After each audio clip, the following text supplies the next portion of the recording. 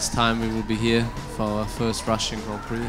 It's very useful to get an idea of the real track. I think the circuit is very technical, but seems also very quick.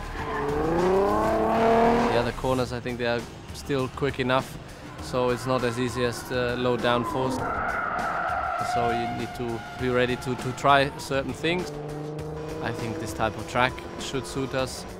There will be very little grip because everything is new. The asphalt is completely new. It's very smooth. You have high-speed stretches.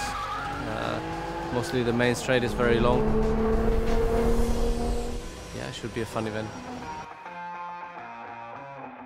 Pretty scared. Sorry, very scared? No. It's just fun taking people around. You will not drive fast, or you will drive fast? Okay. Yeah, usually on both sides, driver and passenger seat, we enjoy that quite a lot. Niet! No! Da! Ui, cheating! Shh, shh.